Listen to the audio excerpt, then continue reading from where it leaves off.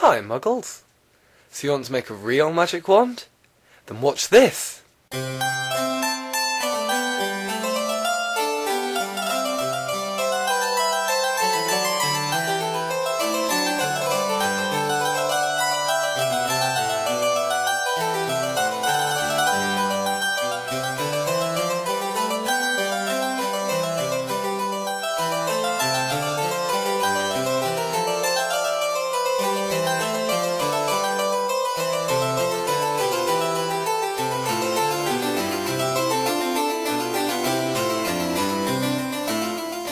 Greetings, Muggles. My name is Professor Petros, and I'm a member of staff of a certain school of witchcraft and wizardry. And I know you're here to find out how a magic wand, a real magic wand, is made.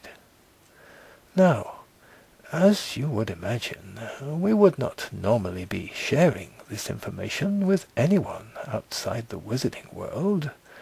But again, as some of you may know, in the will of the late and much lamented headmaster of this school, provision was made to fund the sharing of a small amount of knowledge between the magic and the non-magic worlds.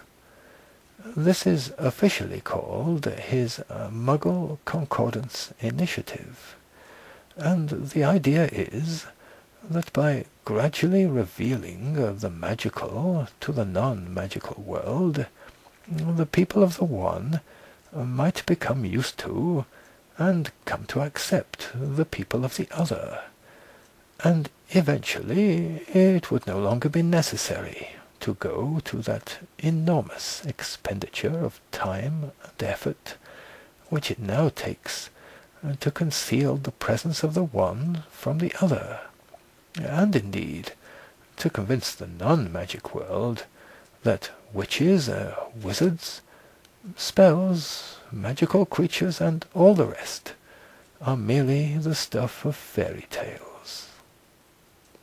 Well, the Ministry of Magic has authorized a number of initiatives, of which this is one, and these instructions are made available now with the full permission of the Ministry of Magic, who have laid down only one stipulation, and that is that no actual magic be used in the making of the wand, in case it should accidentally be seen by Muggles. We are also thankful for the assistance and cooperation of Professor Durkin, our Muggle Studies teacher, and of one of his pupils, Tom. You've already met Tom, I know.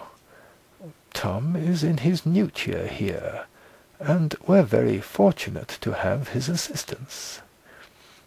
He is uniquely qualified to help us in this project, as Professor Durkin will explain later on.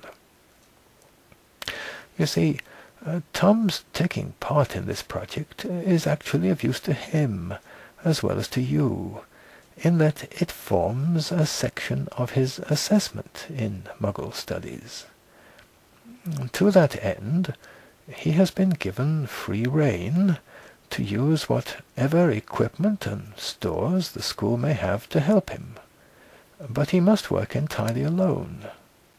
However, thanks to the use of a simple variation of a revealing charm, we will be able to see images of Tom at different stages, even though no one will actually be with him, and in this way we will be able to ensure his safety at all times. Tom is a bright pupil, and he has exceeded our expectations in every subject so far, though there are two in which he particularly excels, and one of them is Muggle Studies. Otherwise, we would not be giving him such freedom in this complex and potentially dangerous area of study. But now, enough of these introductory remarks. We must turn to the serious business of wand-making. Wands, with few exceptions these days, are still made from wood, but although the wood can be of one of a number of different kinds of tree, each with its own peculiar advantage, wand-makers quickly came to understand that it is not so much the kind of tree which matters, but the fact that certain individual trees possess powerful magic of their own. Now, their timber is ideally suited to the making of wands. Such trees are called wand trees, and the first thing Tom will have to do is to find a wand tree.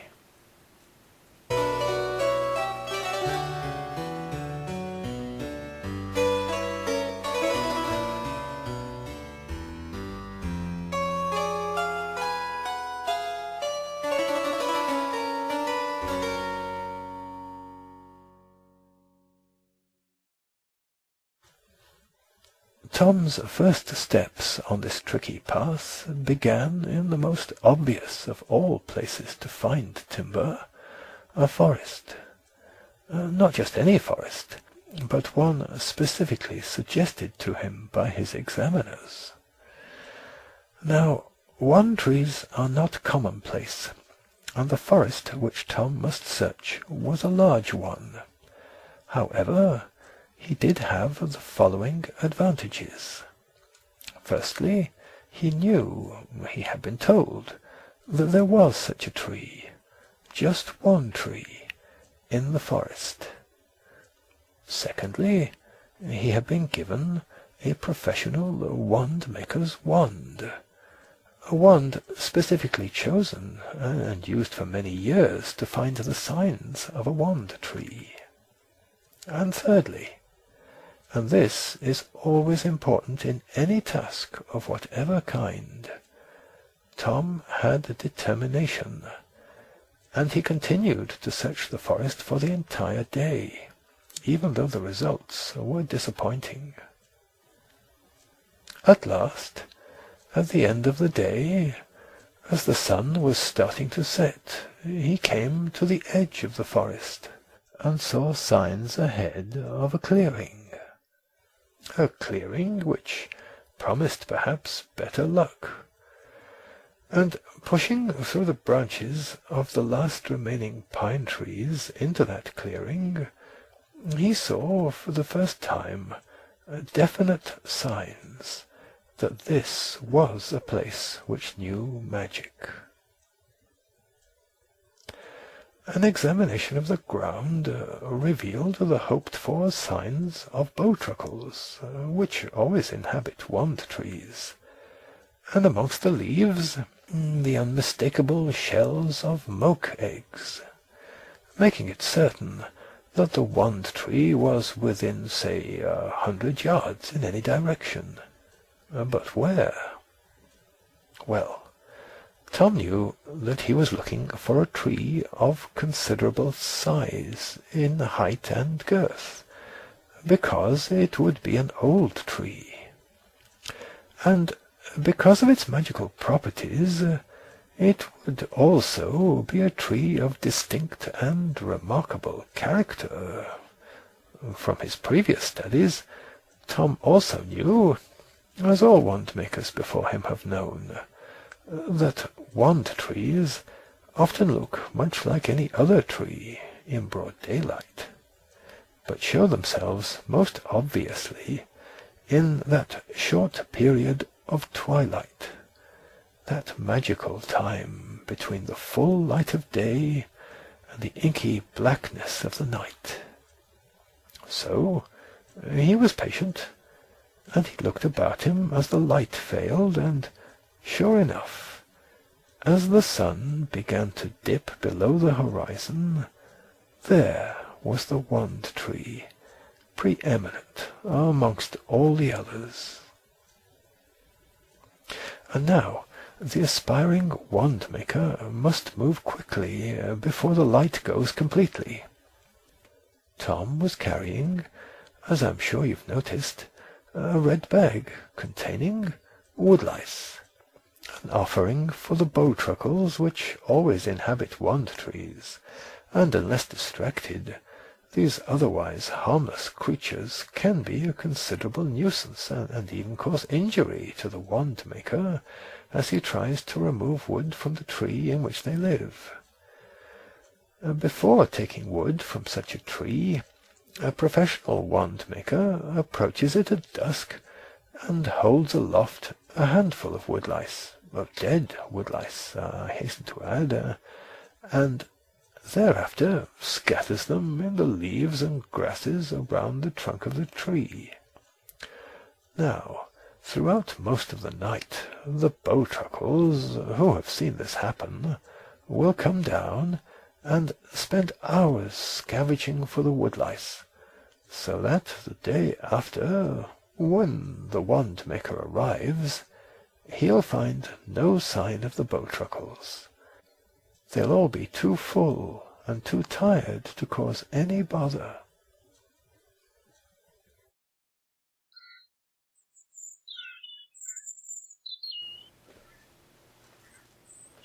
When Tom arrived at dawn the following day, he was able to examine the tree, and he was not disappointed. The spiral growth of the trunk, with its heavy ribs and crevices, spoke of the bitter winters and storms of the past. He could almost hear it whispering its secrets to him. And at a touch of the wand-maker's wand, Tom felt a distinct tingle run through his fingers and down into the earth, like sunbeams striking the forest floor in summer. As he looked up, the great trunk seemed to gaze out all around, and was covered with distinctive burrs and nodules. Higher still, a tangle of massive limbs spread out in all directions, and there was no doubt that this was the tree, the wand tree, for which he had been searching. Then, as Tom stood with one hand resting on the tree, an extraordinary thing happened. For just a few seconds, the wand tree, with those around it, revealed itself in full leaf, as it had been during the previous summer. Now, this is a sign of acceptance, and experienced wand-makers know that this is a rare sign, and one of mutual understanding between wizard and tree. And now, there is one thing which you must never do, and that is to actually cut wood from a wand tree. A wand made from timber taken in this way will never do any good for its owner, and may in fact be positively cursed. For this reason, cutting wood from a wand tree has been made illegal for many years. Fortunately, such trees shed dead timber regularly, and there is always a supply of such discarded branches on the forest floor. Tom soon found a mass of it on the leeward side of the tree, and he set about examining it at once. He knew too well than to attempt to make a wand from a stem such as this one, which would only be of use to a jester, or someone contemplating very dark magic indeed. And before long he had selected a suitably true-running branch from which to cut a section, using, as per ministry instructions, an ordinary Muggle saw. Having successfully completed the first part of his task, Tom was now ready to make the wand itself, and for this next part I will hand you over to Professor Durkin, who, as Tom's Muggle Studies teacher, is best placed to describe what Tom did next. Yes, thank you, Professor. And I must start by explaining that Tom's interest in Muggle studies has resulted in his being quite unusually capable of impersonating an ordinary Muggle, as you can see here. Remarkably accurate, even down to his strange shoes. And earlier this year, he took a holiday job with a number of others in an ordinary Muggle workshop not far from his home, where his employer and fellow workers readily accepted him as nothing out of the ordinary. Indeed, Tom's employer still believes that he got the idea of making a wand as a sort of practice piece from having seen one of his colleagues using a lathe. For our purposes, this was extremely valuable, as it made it possible to introduce the wood from the wand tree into this workshop, where it could be worked on using only the ordinary Muggle tools. A surprising number of these is needed in a project such as this, tools for piercing, measuring diameters, marking, shaving down, turning, that is to say, shaping the timber on the lathe, planing, measuring length, etc., all needed when a wand is to be made without the use of magic. But first, I must make it quite clear that the tools in a Muggle workshop, whilst very ingenious and capable of remarkable results considering their crude nature, can be dangerous, and you should only attempt to follow this account if you are fully competent and familiar with the tools shown, or at the very least, if you are supervised by someone who is. It must be remembered that sharp tools produce the best results, and are also the safest, but sharp tools also cut people just as easily as they do wood. This account should be seen as a description rather than a set of instructions to be followed. You must be aware of safety issues such as loose clothing, long hair, the need to remove rings, etc., and many other points which we have no time to describe here. Now, I have Tom's notes to hand, made in cooperation with his employer, and will therefore be able to describe the whole process accurately from a Muggle point of view.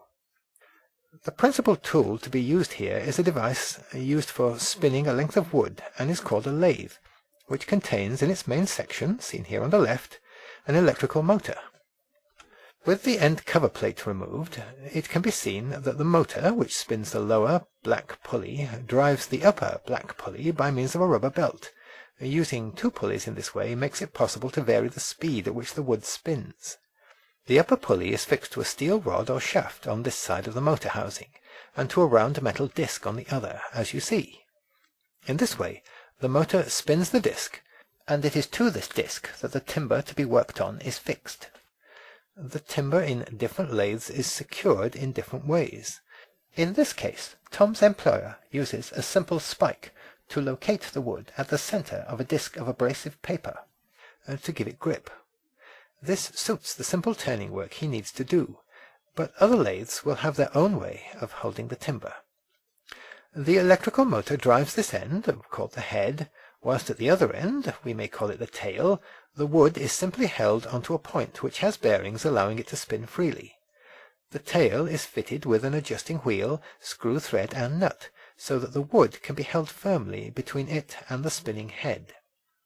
The wood you are likely to start off with will have been trimmed straight and flat on all sides and ends, and Tom's employer has done this for him, using a highly dangerous tool called an electrical saw.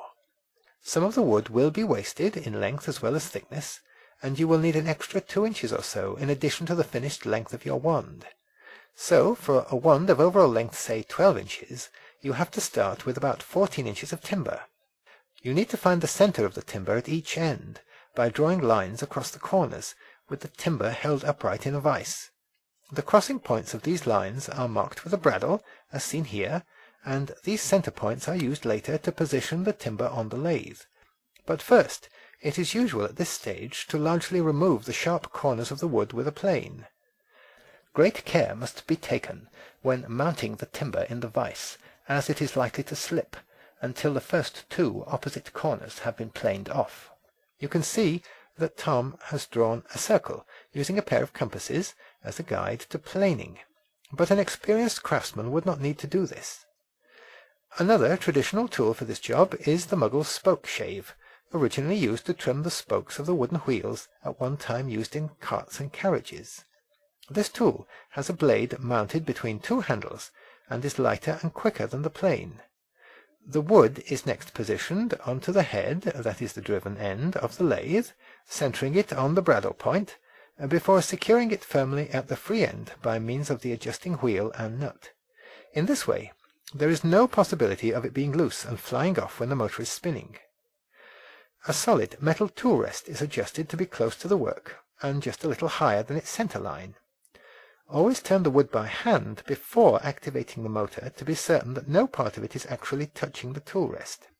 A tool called a round gouge is used for much of the next stage. It is a kind of chisel with a rounded body and end. The motor is switched on, spinning the wood, and the gouge is then used to complete the removal of the corners, working with great care to gradually remove shavings of timber from one end to the other, turning the gouge slightly to face in the direction of its movement as it slides along the tool rest from left to right and back again, finally resulting in a wooden cylinder with a diameter at this stage of around 1 inch. Notice the waste wood at each end, which cannot be worked on with the gouge, because it is too close either to the head end, taking the gouge too close here could be dangerous, or to the tail end. Reducing the wood here would cause it to split. At this stage, the limits of the handle, that is, everything other than the one's plain shaft, are marked on the wood with a chinograph or other pencil. The motor is started again, and the pencil held against the wood from behind, of course, to make the marks more obvious, as you can see in this image of the timber when it has stopped rotating. The gouge is now used to cut away the wood where the grip will be in the middle of the one's handle. Be sure that the corners of the gouge are not allowed to touch the wood, otherwise they will dig in and leave marks. Next, the gouge is used to shape the one's shaft. Again, there is a choice possible between a simple cylinder or a long taper, such as we see here, or other designs in which bulges or swellings figure. The purpose of these is to better fit certain wands, either for their individual owners or the uses to which they will be put. You can also see that Tom has started to form the rings and other embellishments on either side of the handle. Again, this is a matter for experience, but more for instinct. The use of tools such as finer gouges, or the skew chisel, or the parting tool, are all needed at this stage. Finally, with the wand spinning in the lathe, all surfaces are smoothed by the use of increasingly finer abrasive papers, starting with the one known as, P120. By the way, I should say that Tom's employer had to warn him to keep his sleeves out of the way of the spinning timber, something which is easy to overlook, though the use of the thumb to steady the work is permissible at this stage if done with care. Notice also that abrasive paper of only the finest kind, applied very lightly, should be used on the turned rings, etc., otherwise their shape will be spoiled. The large black tube you can see is the end of a vacuum cleaner hose, used to remove the dust created. When the smoothing is finished, the lathe is stopped, and the wand is cut from the waste pieces at each end with a fine saw. The rough timber at the tip of the shaft is shaped by holding it against the spinning abrasive disc on the lathe, or it can be done by hand. Now we see the final result, which Tom felt the need to try out for balance, something which his fellow workers thought rather amusing, though if they'd looked more closely they might have seen signs of that other subject in which Tom particularly excels, defense against the dark arts. And now we move to the finishing stages. Here you see Tom brushing on a stain, made from traditional materials by his employer, a little French polish, spirit brown, spirit red, methylated spirits, and so on, which is allowed to dry overnight. As you can see, this has considerably darkened the wand, but left it rather dull. It will also have raised the grain of the timber, as the Muggles say, in other words, made the wood feel rather rough. Because of this, it is necessary to smooth the timber again, using the finest of abrasive papers or wire wool, always working along the length of the wand, hardly touching the rings or other ornaments, and being sure not to rub off the stain. When this is done, you may, as Tom did here, add further details by picking out parts of the design in a different colour. Tom used a very fine brush and a black stain mixed with French polish, which dries hard on the surface. The last stage is to apply a finishing coat of polish. There are many kinds of varnishes, lacquers, and other polishes, each applied in their own way. Tom was provided with a traditional French polish. His employer favours traditional methods, which he brushed on, turning the wand as he worked and being careful not to allow any drips. Notice that this must be done first with the handle, which is then allowed to dry by standing the wand in a cup, at least overnight, and then, when the handle can be held, the shaft is polished in the same way. At least 2 coats of this rather thin polish must be used. Other polishes will need a different method. Finally, when the polish has set for a further 2 weeks and become really hard, the finest steel wool, grade 0000 it says here, is teased out and used to apply a finishing wax. When this is set for a few hours, the wand is polished by hand with a soft cloth. And here, after many hours' work, is the final result. The handle looks most realistic with its details of shape and colour, and the shaft looks exactly like one suitable for duelling or defence. Shorter shafts allow a wand to be concealed and drawn more quickly, and are favoured by aurors.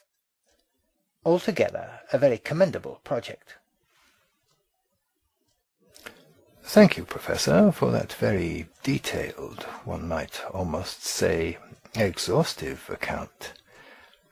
It is a pity that we could not show the use of magic in the manufacture of wands.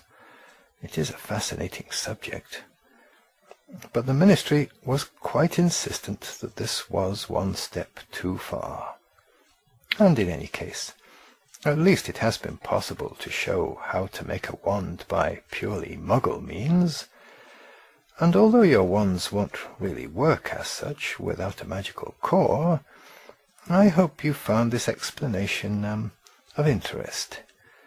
And those of you with the necessary equipment can now make a wand, at least to this stage, yourselves. So it only remains for me to thank Tom's employer for his advice and use of his equipment, oh yes, and for arranging that these instructions be made generally available to the Muggle world. And, of course, to thank Tom for doing such an excellent job. His Newt project should be worth a distinction, unless I'm much mistaken. In fact, I think Tom deserves to have the last word, so I shall say farewell to you now, and leave him to close in whatever way he chooses.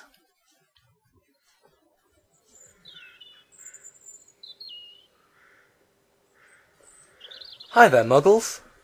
I'm back home again now. They let me keep the wand. Well, it wasn't much use in school, was it? But I was thinking. You know how they said that any wand, even a wand made from one tree like this one, won't actually work without a real magical core in it? Well, I was able to get hold of some real interesting books from the library. I'd already had a good trawl through the restricted section, of course, me being given full access to any equipment and stores the school might have. But then I came on a little door, right at the back of restricted, with a notice on it which said, "Prohibited." Well, I couldn't pass that up, could I? And I found some real interesting books on wand making there. From what I've read, the old wizards used to use manticore skin a lot in their wands, with 1 or 2 other odds and ends. So I had a good rummage through the store cupboard at the back of potions and charms rooms, and guess what? I found everything I needed. Even an old wand rack and a goblin-made silver shaker, just like it said in the book. Hadn't been used for years, of course, but they soon cleaned it up.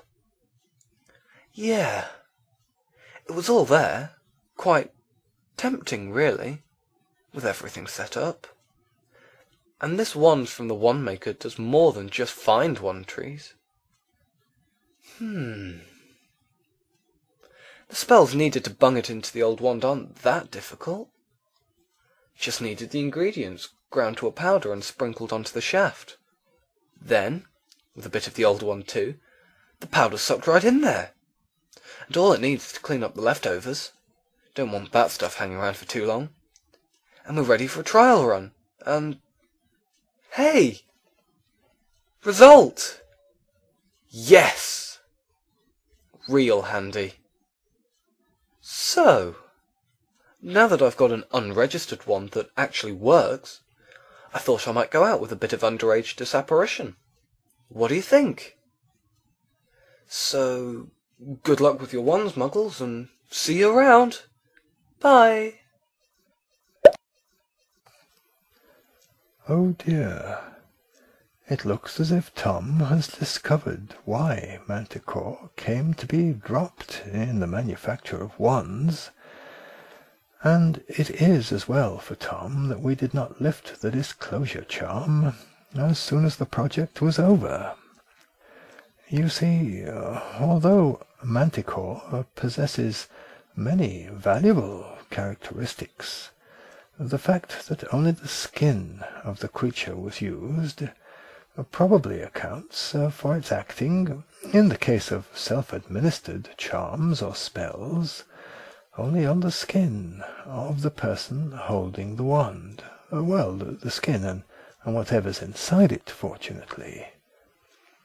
So you see, wherever Tom has gone, he's gone without his clothes, and what's more important, without a wand. This would be a serious problem indeed, but fortunately we should be able to find him, thanks to another peculiarity of the Manticore wand, and it is this.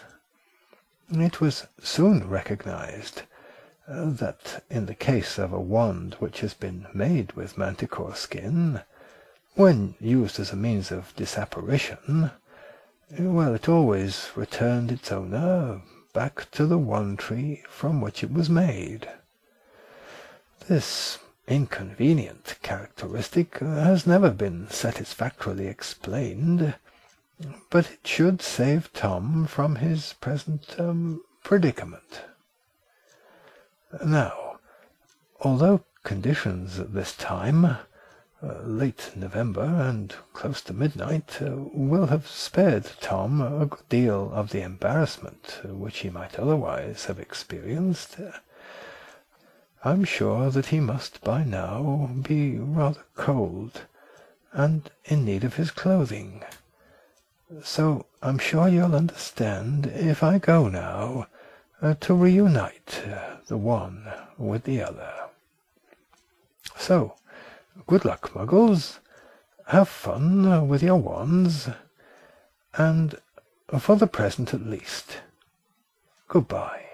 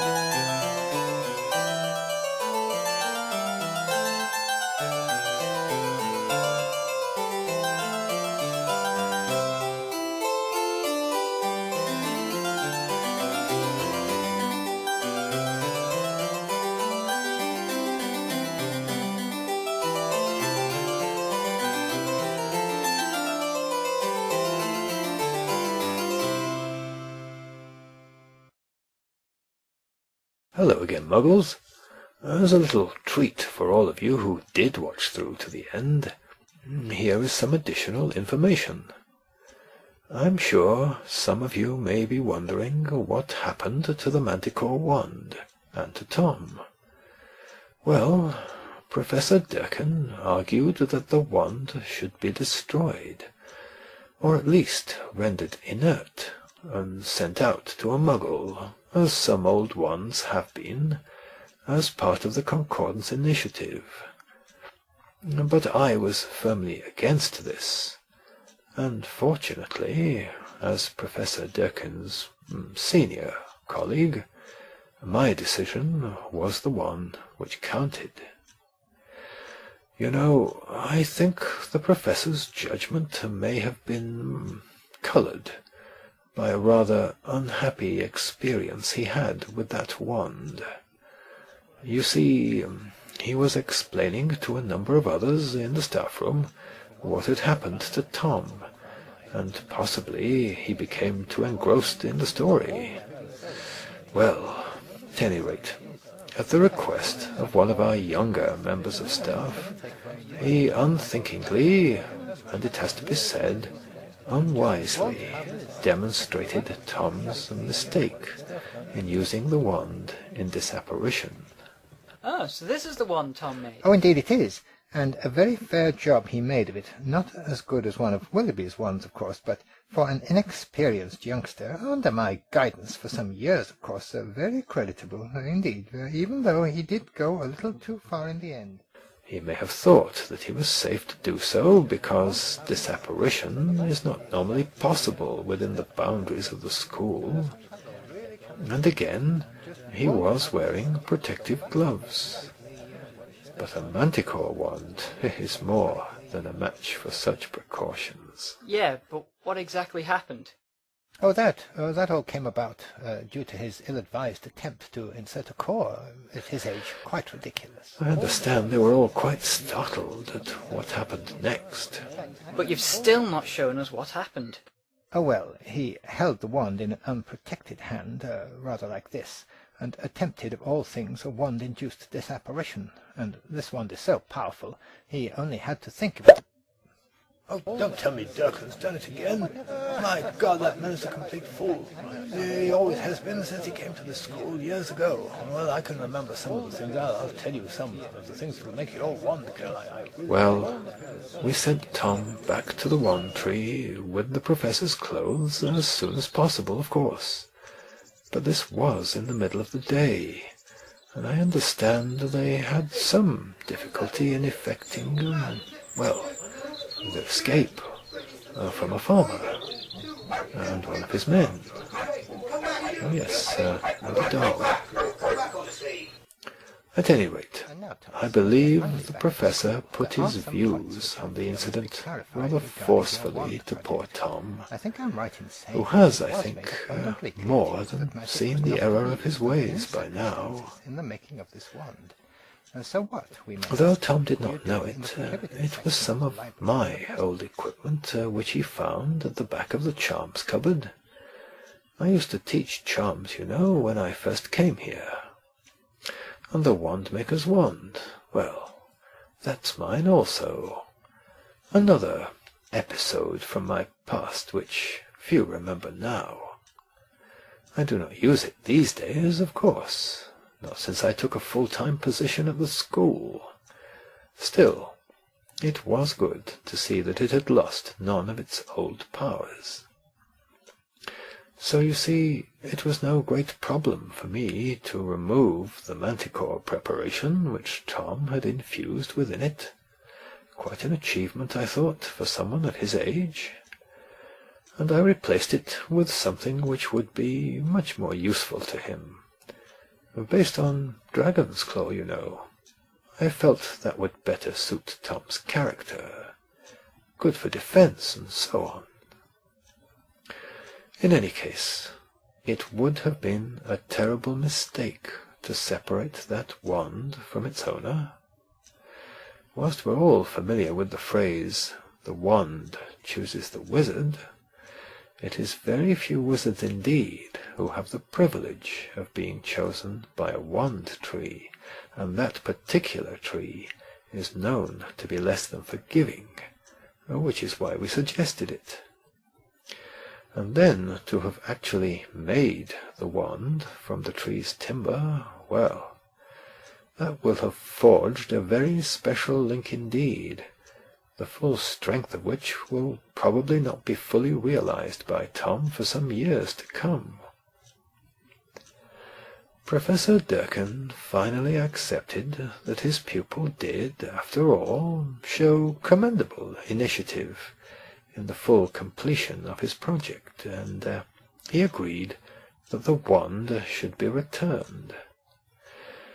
And now, as the year is drawing to its close, and Tom has had ample time to become familiar with his new wand, I understand that he has been getting some excellent results, and indeed has been surprised by its powers.